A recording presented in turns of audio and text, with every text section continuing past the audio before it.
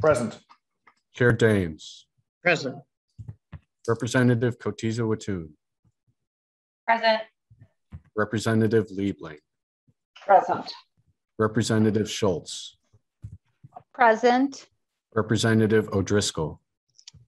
O'Driscoll, present. Senator Dornick. Present. Senator Draheim. Here, getting this done. Senator Draheim. Farmers, the help they so Aye. deserve. Present. Senator Utke. Senator Utke. Senator Klein. Here. We do have a quorum of both bodies. So we have a quorum. Members, we are here today because there is a potential conference committee report for our consideration. What we will do is have a couple of procedural motions to get that report in front of us. Then we will have nonpartisan staff review the report for us, and then we will discuss and vote on the report. First, Senator Dahms, would you like to move adoption of the conference committee report to get it in front of us? So moved. Senator Dahms moves adoption of the conference committee report on Senate File 3472, House File 3717 to get before the committee. I will move the amendment coded A22-0401. We will now have nonpartisan staff walk through the amendment, starting with Ms. Pompu from House Research and Mr. Mumm from Senate Fiscal.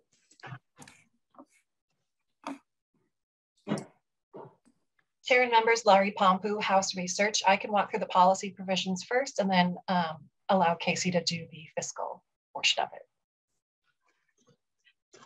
Wonderful, Ms. Pompu. So starting on page 1, we have a transfer, which Mr. Mumm will cover. Section 2 moves the operation of the premium security plan so that it operates between years 2023 and 2027.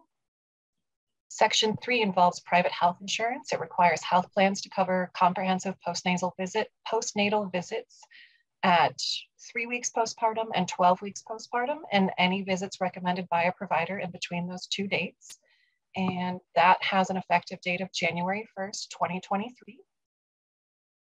Section 4 involves private health insurance. It involves prescription drug benefits.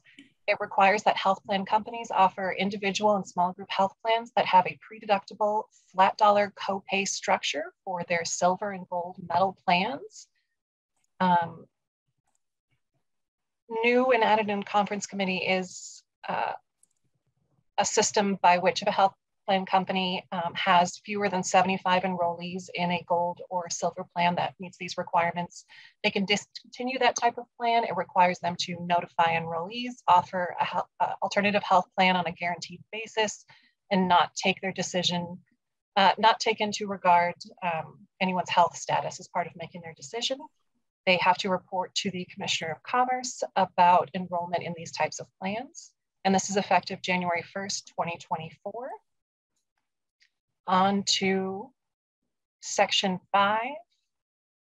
This changes the date by which funds in the Minnesota Premium Security Plan have to be deposited in the Healthcare Access Fund. It was at June 30th, 2024. This moves it to June 30th, 2029. We have a repealer in Section 40, which changes a date to 2024, and that relates to the transfer in Section 1 that Mr. Mumm will be discussing. In Section 7, this sets up dates for health plans to file proposed rate filings for the 2023 benefit year. This section is effective the day following enactment. Section 8 involves transfers, which Mr. Mumm will get into. Section 9, appropriations. It looks like those have a contingent. The appropriation in Section 9 is contingent on the approval of the continuation of the state innovation waiver. And that's all I have. Thank you, Ms. Pompu. Mr. Mumm. Thank you, Mr. Chair and members. I'll just briefly go through the spreadsheet summarizing the fiscal aspects of the bill. The amounts are to finance 3 years of the reinsurance program's operation, as well as costs associated with MNsure and Minnesota Care resulting from the reinsurance program. If you're looking at the spreadsheet, the first item of attention is on line 5. These are 2 transfers from the general fund into the premium security plan account. The first is $300.092 million in fiscal year 23, and the second is a $229 million, $465,000 transfer in fiscal year 25. That's a total amount of $529,557,000. The second item is on line 17. Mr. Chair, I'm sorry to interrupt. Do we have this? I'm sorry. Do we have this new spreadsheet? I don't think I've seen it. I believe it was sent around by Mr. Brown shortly before the hearing, but I got the bill language. I did not get a spreadsheet that I'm aware of. I guess I'd go back and look. Let's take a look here.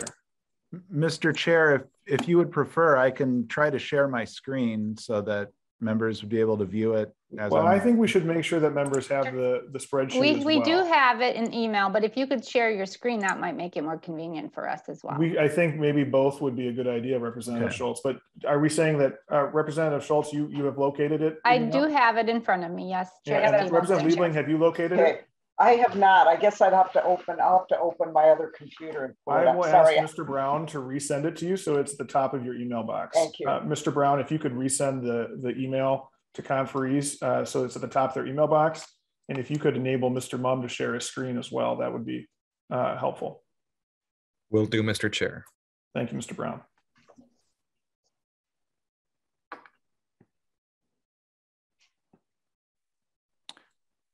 Please proceed, Mr. Mumm. Okay, assuming that this is visible, the first item that I discussed was on line 5. These are the transfers that I just went through. These are from the general fund into the premium security plan account to pay for the operations of the reinsurance program through fiscal year 26. That's funding 3 years of the 5-year extension.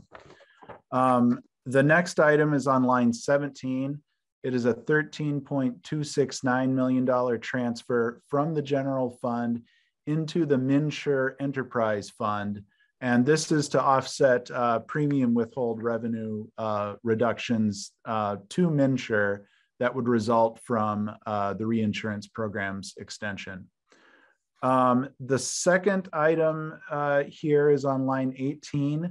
These are transfer reductions to the amounts transferred under 16A 724. That transfer is currently scheduled to expire after fiscal year 25. What the bill is doing, or the conference committee report is doing, is moving that expiration up in 1 year. So there would be a $122 million transfer in fiscal year 25 that would not occur. So that's counted as a $122 million cost to the general fund. And similarly, in fiscal year 24, the transfer amount is reduced to $70.215 million. The resulting difference between $122 million and $70.215 million is this $51.785 million that is counted as a cost to the general fund. And the rationale for this will make sense when I get down to the healthcare access fund expenditures. The total general fund costs are identified on lines 20 and 21. For the fiscal year, the current biennium, the total general fund cost is $313,361,000. And the general fund cost for the fiscal 24-25 biennium is $403,250,000. The total combined is $716,611,000. On line 24 are appropriations from the Healthcare Access Fund to Minnesota Care to make up for expected revenue losses from the federal government for Minnesota Care's operations. These total $347,570,000 over the course of the 4 years shown here. Of that total, half is paid for by reducing the amount of the transfer from the Healthcare Access Fund to the general fund. And that is on line 25. That is merely the inverse of the amounts shown on line 18. So it's shown as a cost to the general fund, but a savings to the Healthcare Access Fund, because the Healthcare Access Fund would no longer be required to make those transferred amounts. The net impact on the Healthcare Access Fund is that the other half of the appropriations for Minnesota Care just come out of the overall balance of the Healthcare Access Fund. So that's why the total amounts on lines 25 and 26 are identical at $173,785,000. Mr. Chair, that's all I had for a spreadsheet walkthrough. And Mr. Munn, before you, on line 24, the appropriations out of the Healthcare Access Fund are contingent on the lack of federal action on fixing the BHP problem. Is that correct? Mr. Chair, yes, that is correct. Right. So if there is federal action, the effect on the Healthcare Access Fund would be different. Okay. Thank you, Mr. Munn. So members, now that we have had the walkthrough, the next thing we will do is take what I am terming a procedural vote to adopt the amendment. This is not the vote to adopt the conference report. That comes later, but we will vote to adopt the amendment to have it properly in front of us. And then we will have discussion to the conference report. All those in favor of adopting the amendment, please say aye. Aye. Opposed? No. The motion prevails and the amendment is adopted. We will now have discussion to the conference report. Members, I will begin by saying that to me, this is a compromise. The House put forward a plan to do this differently. We would not, it would be our preference to not solve the problems we have in the individual market through reinsurance, but through a public option. And we have on many occasions made that clear. And we've passed that bill in the past, and that would be our preference. But we know that that is not the course of action that the Senate is prepared to take. So having said that, there are 167,000 people in the individual market. And we need to make sure that they don't suffer catastrophic premium increases this fall. And I want to put that in context. I asked the Department of Commerce, because we talk about numbers, we talk about percentages, but what does this mean for real people? I asked the Department of Commerce to give me some real numbers, because we have now a lot of experience with reinsurance, and we can run models with our actuaries that can tell us what would happen without the operation of the reinsurance program. And they were quick to point out correctly that the impact depends on where you live, how old you are, whether you use tobacco, and what benefit plan you use. But they can provide us with a range from sort of an example of what is the least expensive and thus the least impacted person by reinsurance to the most expensive. So if you take a child who's in the metro, so the cheapest area of the state and the cheapest person to insure, they would pay about $2,000 a year for a bronze plan under the proposed reinsurance program parameters, but would pay approximately $2,500 a year in absence of the reinsurance program. So that's an annual savings of $500 a year for that child. At the other end of the spectrum, a 64-year-old tobacco user who lives in Rochester would pay $18,600 per year for a gold plan under the proposed reinsurance program, but would pay $23,200 per year in absence of the reinsurance program, for an annual savings of $4,600 a year for reinsurance. Both on a percentage basis and an absolute dollar basis, this is a very significant savings to Minnesotans that this program creates, and is for many people the difference between affordable healthcare and unaffordable healthcare. I'm also very pleased that we were able to agree on two important reforms in the bill. A bill brought to conference through work by Representative Bierman to provide stable copays, I think is particularly valuable.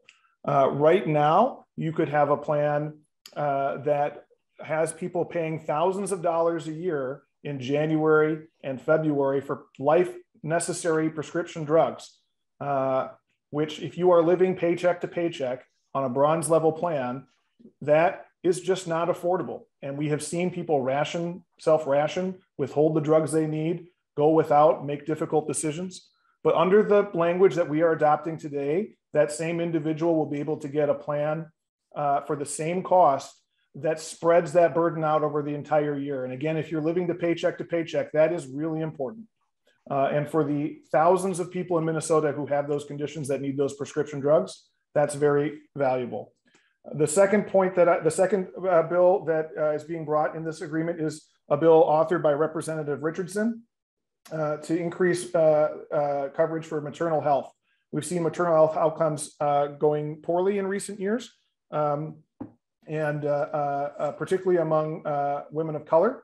And so I think this is very important, and I'm really glad it's in the conference committee report. Last, the bill does appropriate $174 million into the Healthcare Access Fund, ending a transfer that's in place for many years. We value the Healthcare Access Fund, and we'd like to see the balance increase, so that is a material value from the House's perspective. Senator Dahms. Well, thank you, Zach, and certainly appreciate your outline of the bill and what it does, and I would concur with your comments there. Another thing that I really appreciate the fact that we're able to get together. This gives the marketplace some stability, and I know that the providers like to have that stability to know what they can look forward to in the future. And I think the insureds also like that stability because they know now that there will be at least 3 more years of health insurance that will have some support from the reinsurance part of it. With that said, I was glad that we could get together last night with leadership and get it worked out and move this forward. And so I'll leave my comments there. Thank you, Senator Dahms. Representative Liebling. Thank you, Mr. Chair. Well, first of all, I had a question for nonpartisan staff. When we did the walkthrough on the language piece, I thought I heard something about a new provision that had not come, I don't think was in either of the base bills, but maybe I'm wrong about that. And that had to do with discontinuing gold plans that had few people in them. And I wonder if I could just get some clarification on that. And yes, Representative Liebling, and I'll provide some context for that, and then I'll hand it over to nonpartisan staff so they can verify and add anything else. This relates specifically to the plans that are offered under the Bierman proposal. So under those plans offered under the Bierman proposal, there is a modification to the guaranteed renewability law in order that if very, very, very few people sign into them, the plans after a period of time would be able to discontinue them under certain circumstances. Ms. Pompu, would you have further comment on that? No, Mr. Chair, I think that covers it. But this Representative Liebling, this relates only to plans authorized under the Bierman proposal. Representative Liebling. Okay, well, that's helpful, Mr. Chair. And so that's a modification to the Bierman proposal. Correct. I assume that was not heard in the House and not considered elsewhere, but correct. Understood. It has a limited applicability. Okay, so I understand that. So I feel compelled to also make some comments about this deal. I do not support it. First of all, I think members know, Republicans know, Democrats know that I and many of my colleagues, many of my Democratic colleagues in the House consider reinsurance to be basically a bridge to nowhere. And we keep extending the bridge and it's still a bridge to nowhere. What we're doing here, first of all, I appreciate Representative Stephenson's talking about people who can't obtain, who struggle with paying for the very, very high cost of health insurance. That is indeed a real thing. But let's be very clear, health insurance is not health care. Health insurance is not health care. Even people who we can drive down the cost of the premiums all we want, and a lot of people still can't afford to get the care when they need it because of the out-of-pocket costs. So let's be very clear about that. The Bierman bill helps some people who have a particular kind of problem to spread out their payments over a period of time. That's all good. That helps a few people. That does nothing about the cost of care. It does nothing about the ultimate cost of drugs.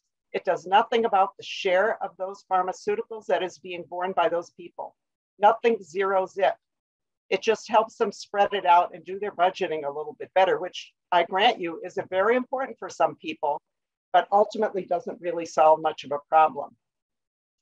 The Richardson bill that is included here indeed is also very, there is absolutely nothing wrong with that. We all want, I think we all want, women who've given birth to get, and their infants to get the best possible care. We are all for that. Actually, it's rather shocking to me that this isn't already something that happens all the time, that any insurance company would now be denying to pay for visits for women who are being told that they need a visit, or where their physician thinks they need a visit, is absolutely shocking. So while this is a good thing, I don't think it does a lot. And my understanding is that under the public programs, this is already covered. So I don't think that there's been much of a give here, frankly, from the Republicans on this bill. I want to talk just a little bit about the things that the Republicans have refused to accept that were in our bill. And I want to say again, doing reinsurance, extending the bridge to nowhere is a big give from the House DFL, a big give. And in this, I think we've gotten far too little in this. This does nothing in many, many ways. So first of all, there's a very good provision in the House bill that would hold insurance companies accountable for mental health parity. This is already the law, And the House proposal to add some enforcement to that was rejected by Republicans. So I guess it's okay to have it in law that we're going to hold the insurance companies accountable, but we're not going to hold their feet to the fire when they don't. So I guess parity, mental health parity that's in law, that's supposed to be the law, that is so important right now, especially when we know that there are many, many folks have a lot of struggles with mental health and getting their mental health treatment they need, but we're not going to hold insurance feet to the fire, insurers, companies. There was a report in here, just a report that has to do with what would it look like if we could get the insurance companies out of our public programs. And frankly, many Republicans in the House, I don't know what the talk is in the Senate, but in the House, many Republicans share my concern that the insurance companies who manage our public programs are not giving us a good deal. We spend billions and billions of dollars there with very little accountability for the public, to the public, and not getting what we think we're getting. And legislators have very little opportunity to really understand what's going on there because of the way this thing is run. So asking to have a report, just a report, was too much for Republicans to agree to, I guess. Then there's a public option proposal in the bill, which Republicans, again, completely rejected. We've never heard a real Republican idea about how we're actually going to make sure people can get health care or hold down costs of health care. No, it's all about insurance, insurers, what we should give insurance companies. And this public option proposal, which would give us a potential, it's just a, let's develop something and come back to the legislature and see whether it would work for people. But no, Republicans rejected that as well. So, Mr. Chair, all of these things have been rejected by the Republicans. And yet in this deal, there are millions and millions of public dollars put again towards supporting insurance companies. Sure, it'll bring down the cost of insurance for some people somewhat. One of the examples that was given by the chair, if I got it right, was like from $23,000 to $18,000 a year. Oh my goodness. I mean, $18,000 is pretty darn unaffordable right there. So, it just makes it maybe a little less unaffordable. it might control some of the sticker shock. We're spending many, many millions of taxpayer dollars to get that marginal effect, whatever it is. And under reinsurance, we don't even know what it's going to be. And people who are getting the insurance are not going to know. And then finally, I do want to say, the reason there are more people right now, as I understand it, the reason there are more people in the marketplace now, in the small group and individual market, is because of the Biden administration's premium support, which has been capping people's out-of-pocket costs at, I believe it is 7% of their income. And that has worked very, very well. If people know that they won't have to spend more than 7% of their income, that is a great thing. And we could be doing that on the state level. We could, and if Republicans in the US Congress and the US Senate in particular would be willing to do it, we could extend it from the federal level too. That's in the Biden Build Back Better plan. But no, instead of that, what we're doing is giving money, more buckets and buckets of public money to insurance companies with very little accountability. And that, Mr. Chair, I cannot support. Thank you. Representative Schultz.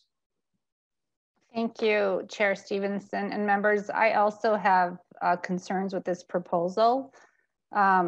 We have dropped the study language for healthcare delivery reform that many of our members, that's why they voted for the bill off the House floor. We have dropped the proposal to look at a solution at the end of this bridge. This is still a bridge to nowhere. We need to build that solution. We can't keep putting general fund money, taxpayer money into subsidizing health plans. I think there's got to be a better solution. We need to start looking for that now, not later. Those pieces are very important, and I am very disappointed that they're not in this package. The other thing is I don't know what our caucus is getting for reinsurance, because if the federal government fixes the BHP formula, we're not really getting a lot by putting money into the Healthcare Access Fund. So I have real concerns that I don't see a win for many individuals in my caucus to support the, I don't know, $890 million subsidy to the health plans.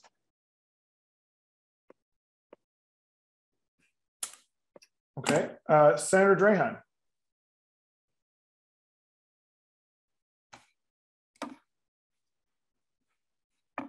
Senator Draheim, I at least cannot hear you. I don't know if others cannot as well.